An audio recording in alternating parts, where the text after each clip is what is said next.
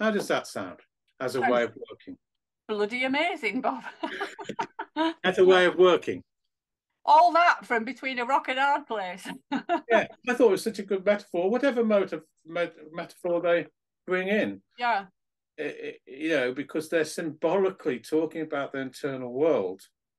And also, you can use that and help them validate that and express the meaning and look at how,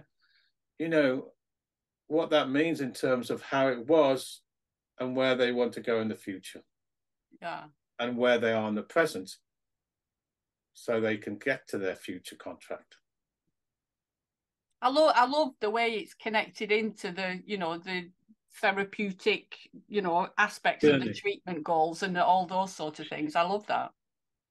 Yeah. One of the metaphors I used to use an awful lot when I was doing my psychotherapy training was that my head's a shed. Your head's a shed. Yeah, full of rubbish, literally. Yeah. When you have a shed and you put all the crap in it. Yeah. But see, that means something. So a therapist working with metaphors using this type of model, first of all, they'd validate the metaphor, have a curiosity about where the metaphor came from, and help you reflect and understand how that fits into not only understanding your internal world from the world you came from, but how you can actually move to a different place. Yeah.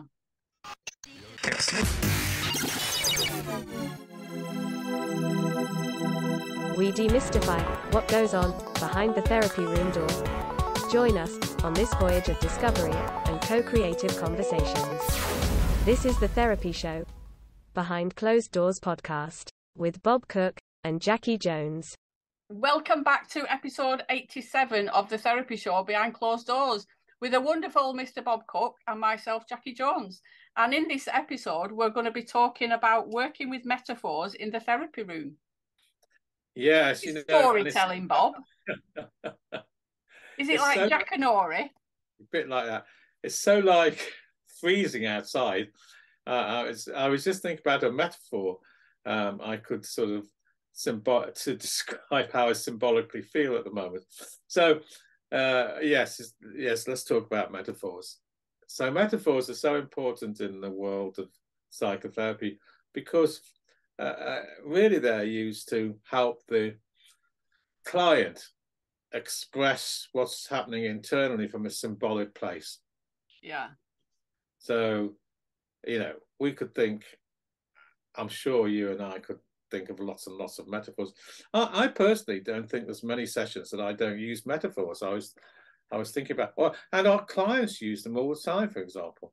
So, and they use it really to express their emotions or their thoughts at a symbolic level. It's another way of getting to their internal world in quite a creative way through symbolism. Yeah, I find it helps and it works if you've got a very logical client. To get them to imagine a feeling as a colour or describe it in words or whatever it is. And it kind of gets them out of the head and more into the feeling rather than being very logical about things. So it reminds me of, we're going back to 1988 or something.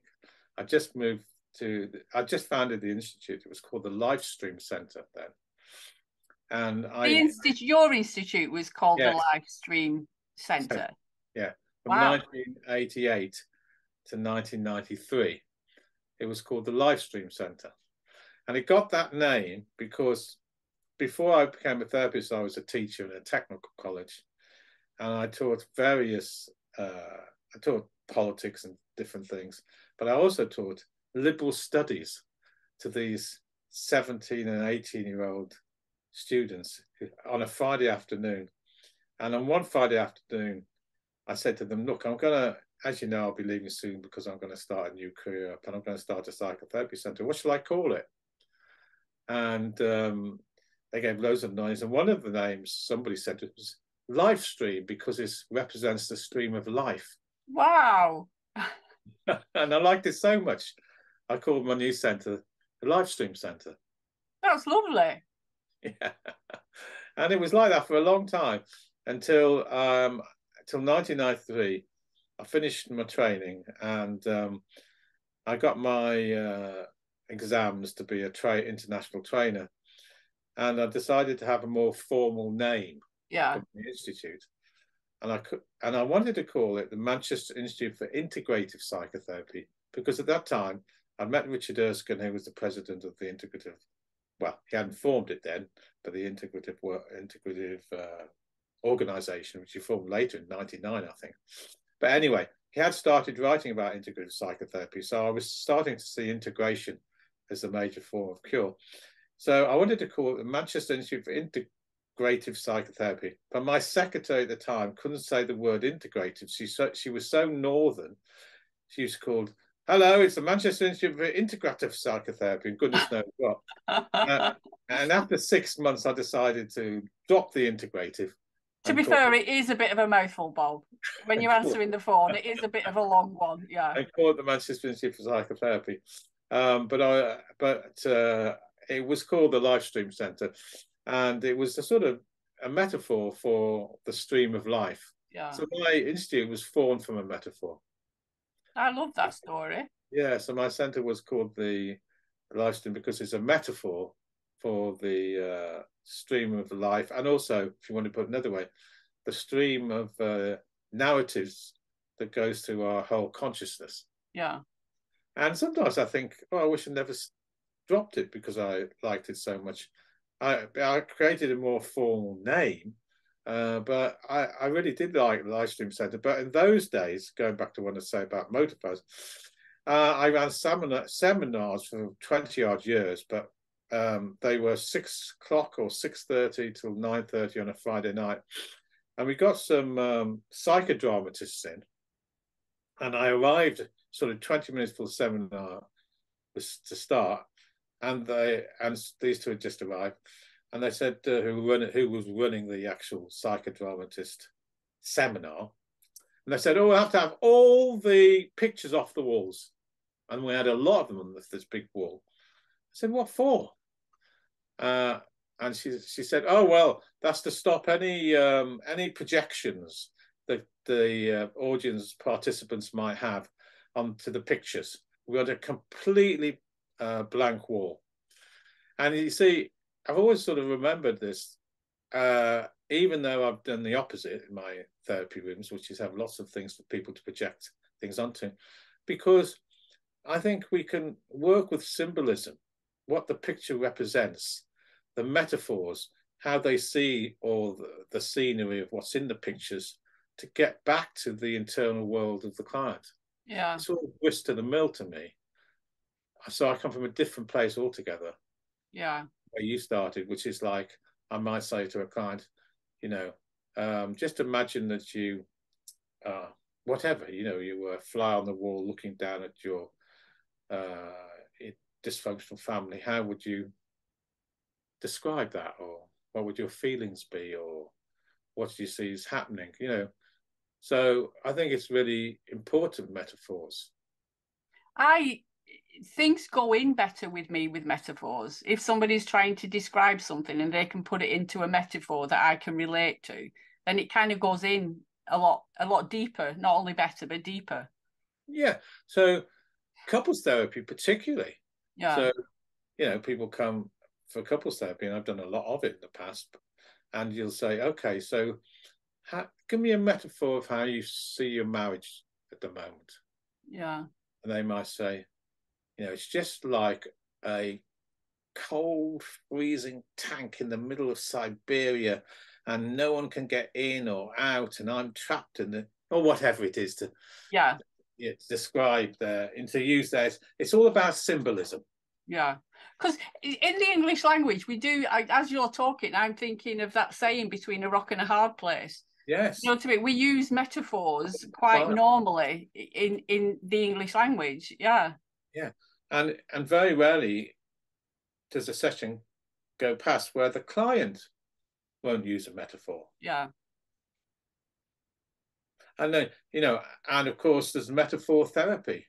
I thought, oh, I'll just look into Wikipedia just before I start this podcast and look at what they say about metaphors. So I'll just, for a moment, read it out. So I put that in, and it said, metaphor therapy was called in psychotherapy practice. And this is for a way of thinking about how to use metaphors. So metaphor in psychotherapy due to practice can be accomplished using a 6-stage model for working with patient-generated metaphors. Number 1, hearing and suspending, making sense of the metaphor. In other words, somebody says, like, between a rock and a hard place. Oh, that's interesting. What does that really mean to you then? Yeah, so you get, so the therapist is exploring the meanings of that metaphor from an internal frame of reference. Number 2, validating and expressing interest in that metaphor. In other words, oh, the therapist is really curious. Wow, that's a really interesting way you've described how you felt when you were 17 or 18. You felt that you were between a rock and a hard place. Gosh, tell me a little bit more about how that felt. So that's accounting and validating and being curious about how they symbolically see their world at the age of 16 or 17. Yeah. Number 3, expanding the metaphor by encouraging descriptions of associations, emotions, and imagery.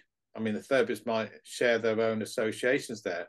So that would be, oh, you know, as you talked to me about how you felt in that house and those dilemmas that were happening when you were 16 or 17, and how you symbolically felt between a, you know, a hard rock or place, or however you described it. You know, I'm just thinking about how you talked about your life in earlier sessions, where you talked about feeling as a bystander and caught up in a real whirlwind of emotions, and you must have felt pretty in a turmoil. So you go on, or you might say to the person, wow, so that's really in between a rock and a hard place.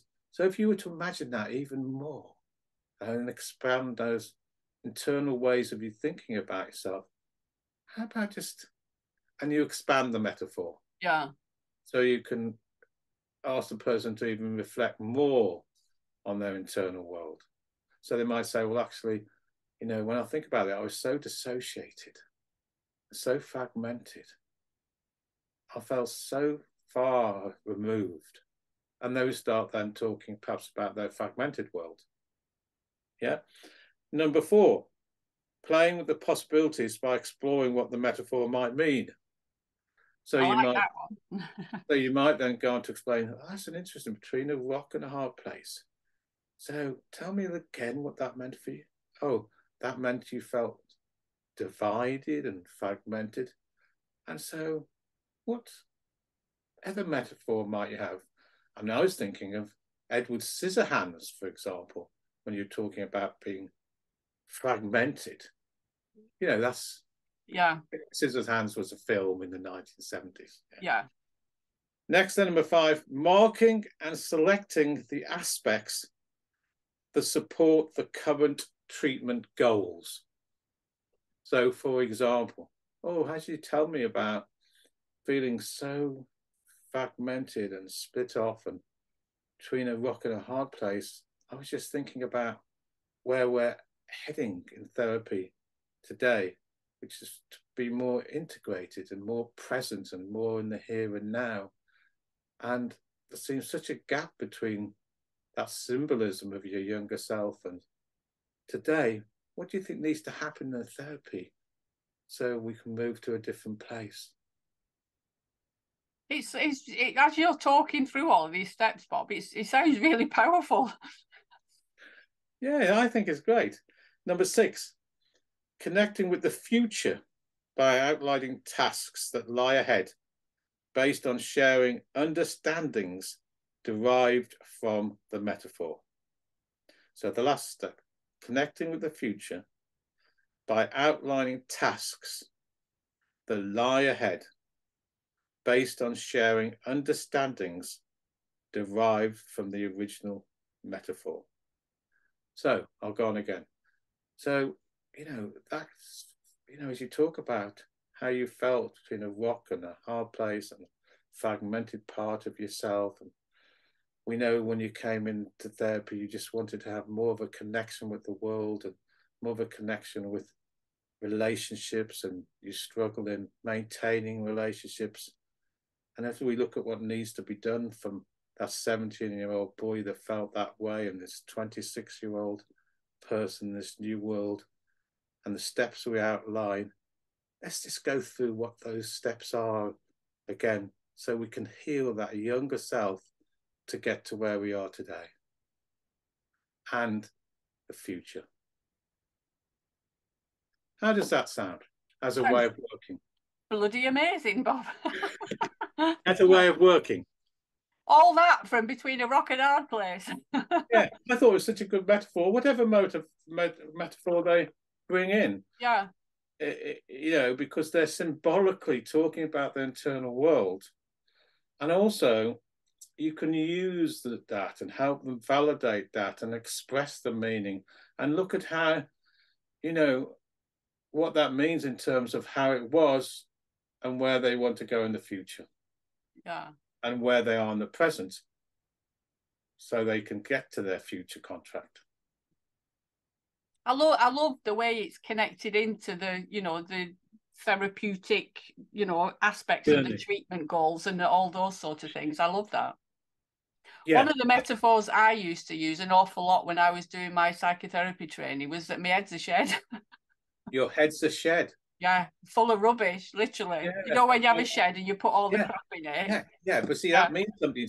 So a therapist working with metaphors, using this type of model, first of all, they'd validate the metaphor, have a curiosity about where the metaphor came from, and help you reflect and understand how that fits into not only understanding your internal world from the world you came from, but how you can actually move to a different place. Yeah.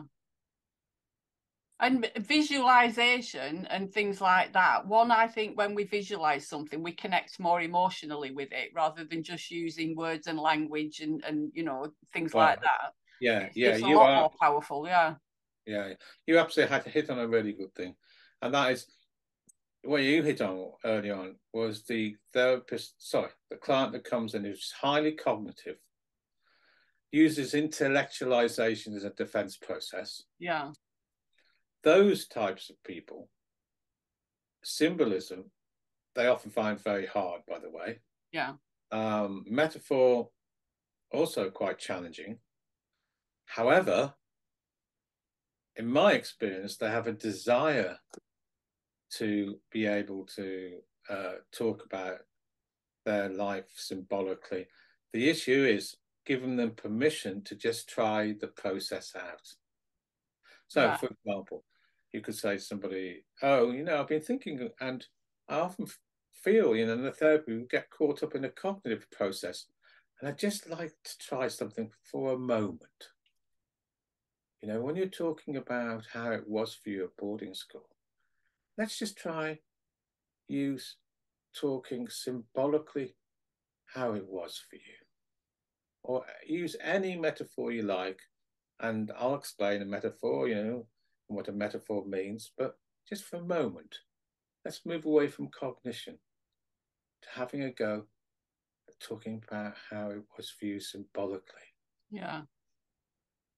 That is a wonderful way to help a person from a very, how can I explain this? So they don't feel shamed in any way. Yeah. When cognition is, I don't know, somehow a shameful process or whatever. They can attempt to use symbolism or metaphor as a way of describing their internal world and a bridge to emotion. Yeah. I love that. Is it something to do with it kind of depersonalizes it when you're talking about a metaphor? It's kind of like it's not about me, it's about, you know, the rock and a hard place or the shed or whatever it is. Yeah. So they're kind of detached from it in a way. Yeah, it can often be used as a way of what you've just said, maybe depersonalizing, moving away from shame. Yeah. But if you think of metaphors as symbolism, somebody asked me, what would I have done if I hadn't been a psychotherapist for 38 years? And I answered, I'd love to have been an anthropologist. Wow. Or even a social anthropologist. But and I love traveling. Yeah, we know that, Bob. You have a lot of holidays. I also said if I wasn't a social anthropologist, I'd like to be a historian because I think in stories. Yeah. We know that if you go back and back and back and back in time, cavemen used to draw in metaphors on their, you know, their cave. Yeah. We know that if you open up the Bible, it's nearly all, you know, the Bible is full of, you know, fables, parallels, symbolisms, and metaphors. Yeah. Yeah. The Bible is a way of teaching. You know, I haven't read the Bible for a while, but if you go to the Gospels, it's full of metaphors. Yeah. Because that's the way that Jesus taught. Yeah.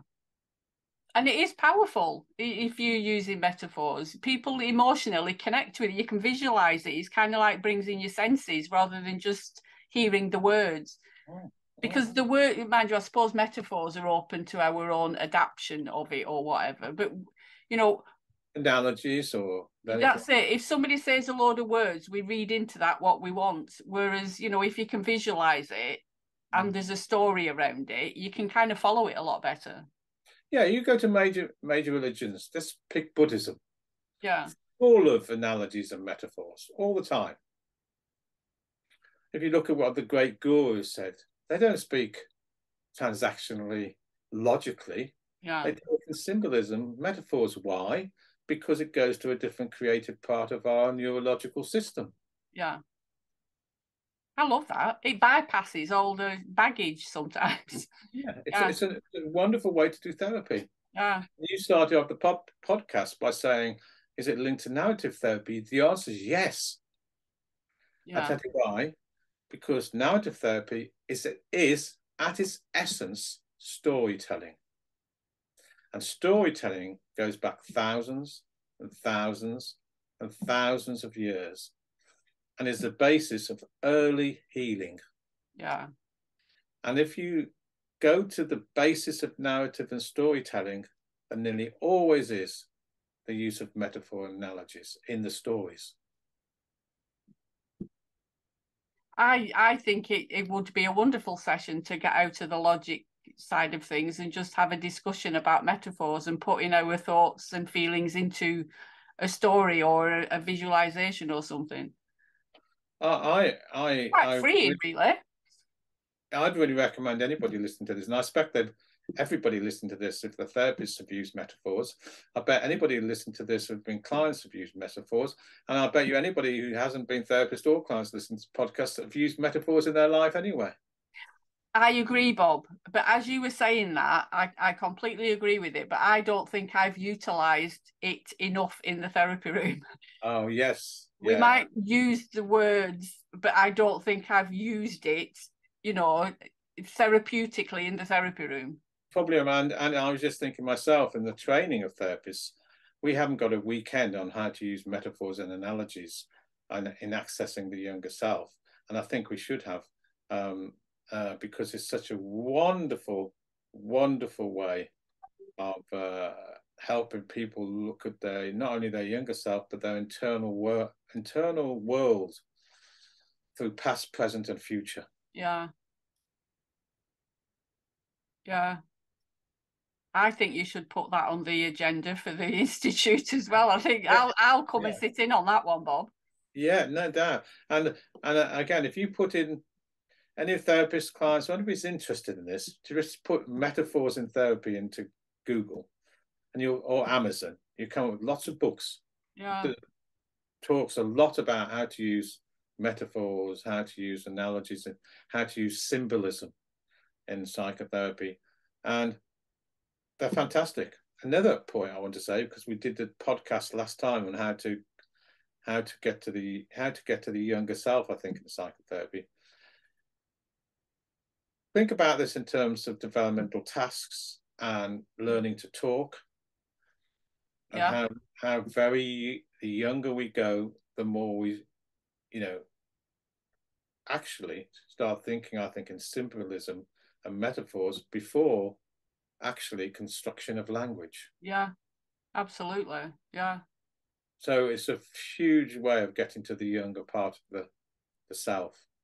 Yeah. And, as you were speaking then, I was thinking about, the younger self and story time and, what that's like, sitting with a young child reading through a story and, the imagination that they use and the connection and everything else around storytelling. It's like you say, our ancestors, that's how they didn't write things down. It was all, Passed down. Word of mouth and passed down through storytelling, folklore, whatever. Yeah, I say, look at any religion. Christian religion, which is a dominant religion in the world, I think, though some might argue, but I was hearing, recently that, we've gone down in the United Kingdom to about 46% of people's major Christian religion. But any religion, they all use metaphors. Yeah. All use symbols. All use stories that have been passed down. I'm going to Google the most used metaphors and see what they are. I think the one you used about rock and a hard place, I bet that's pretty top. Yeah. It'll be an interesting list, that, and see what I visualize and what comes up for me with each one of them. Oh, that'd be fantastic little task. Yeah.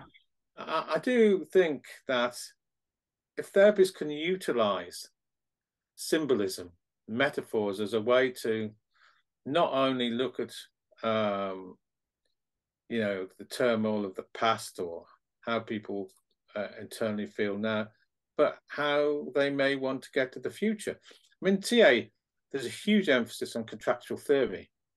Now, I think you could utilize contractual theory through the use of metaphors and symbolism in terms of how you're not only feeling today, but where you want to go in the future.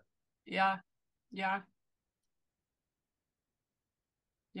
And I would imagine that clients, certain clients would find it very easy to do that, to have a visual representation of where they want to be or how they want to feel or whatever. Yeah. And then draw it. Yeah. So in my therapy intensives, I start off, and I still do some of them, by the way. I usually do 2 or 3 a year. I don't contract the normal way. Well, the way I do contracting is that they draw, and I could do it through metaphor. Now I'm thinking about it. So they draw with their left hand, usually their non-dominant hand. What they want from the therapy process. They then draw or write down, if they want to, how they stop themselves getting what they want, and then how they can utilize the change in the future. But you can do all, so I do it all that way, but you could do it easily by metaphor. Yeah. I would imagine that task that you set them is quite challenging for adults in a room to use the non-dominant hand and to draw pictures. It's quite an ask, that, Bob. I tell you what, it takes them back to their younger I was going to say, quicker than just cognitively sitting down and having constructed writing. Yeah, definitely. All the feelings would come up about being, writing for the first time. That's it. Yeah, I'm not confident at this. I don't know how to do it. All the doubts and everything. Yeah, you can see I've been a therapist a long time and working with the younger self, haven't you? Yeah. But I do like metaphors.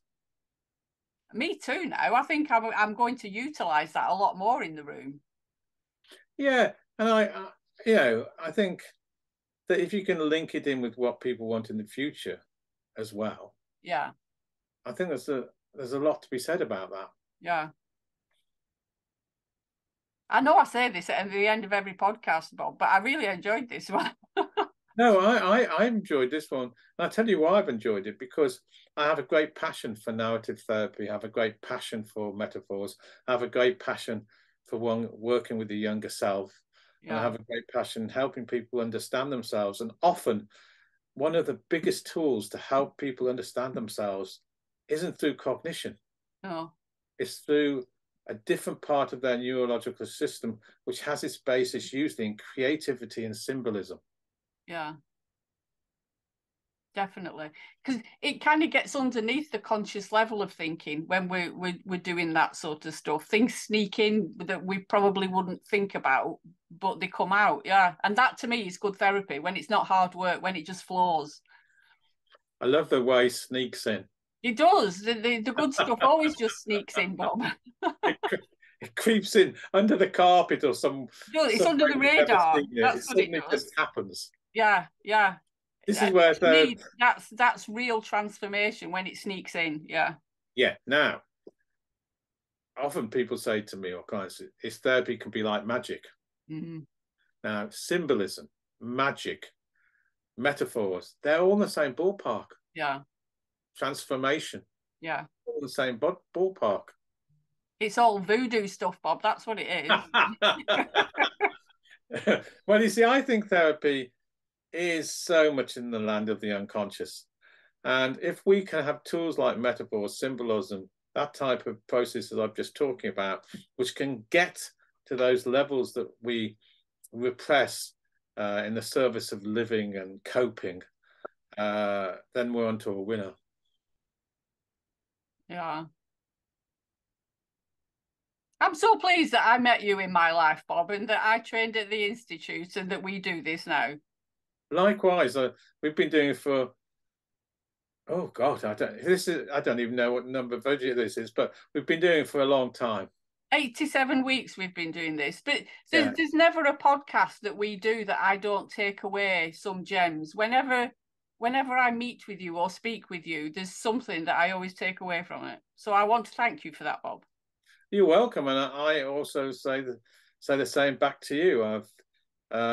You've given me the chance to talk about what I found most pleasurable in my career.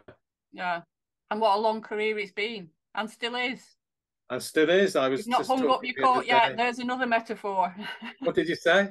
I said, you've not hung up your coat yet, so there's another metaphor. No, I'm not that long in the tooth. That's another metaphor. Exactly. I've decided, actually, that I'm going to go on a bit more. Only the other day I was thinking of retiring, but actually I'm going to carry on a little bit more. And, I just think long in the tooth, there's another metaphor for you. But I do love these chance of these podcasts to talk about, the wonder of psychotherapy. Yeah, and it's a joy to be a part of. So thank you for that. And what's the next one? The next one, because we're speeding towards Valentine's Day next week, I thought we could do something about relationship breakdowns. Yeah, I mean, Valentine's Day was never a happy day for me. Did you not get any cards, Bob? I'll send you one. Well, it wasn't just about that. It was about rejection and about despair and about envy and about jealousy, feeling inadequate. So, and certainly relationship breakdowns. But of course, I won't go into my woe of my history. A lot of my clients, Valentine's Day was not a particularly good day. So I think we'll do something around relationships in one form or another. About breakdown. Yeah, I think that. Yeah. Okie dokie. Okie dokie. Until next time, Bob. Thank you so much. Yeah. Take care. Bye bye. Have a good week. Bye. Bye. You've been listening to The Therapy Show, Behind Closed Doors podcast. We hope you enjoyed the show. Don't forget to subscribe and leave us a review. We'll be back next week with another episode.